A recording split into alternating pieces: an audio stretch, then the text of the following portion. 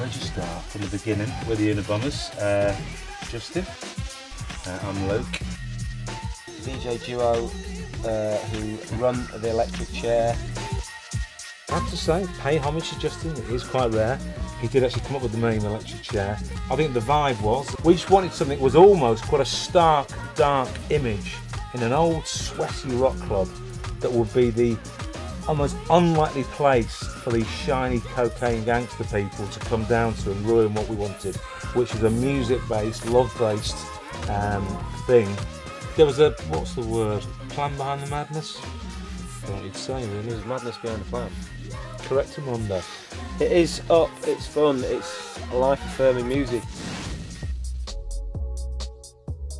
We've wanted to, do things in different ways, in different scenarios and situations, but take the spirit with us.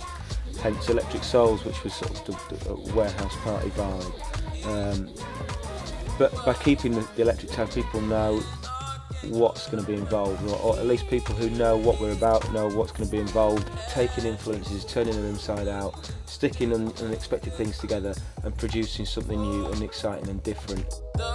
Our heritage musically has always been one of a real wide range of music. There's been a very natural eclecticism in the north, especially Manchester and Sheffield, where people take different genres and put it into one big pot, which is what really Electric Chair was about. Not in that we mix rock with dance, more that we appreciate and play and indulge ourselves in all areas of dance music. But what we were attempting to do was to be bold, do something different and put things into the middle.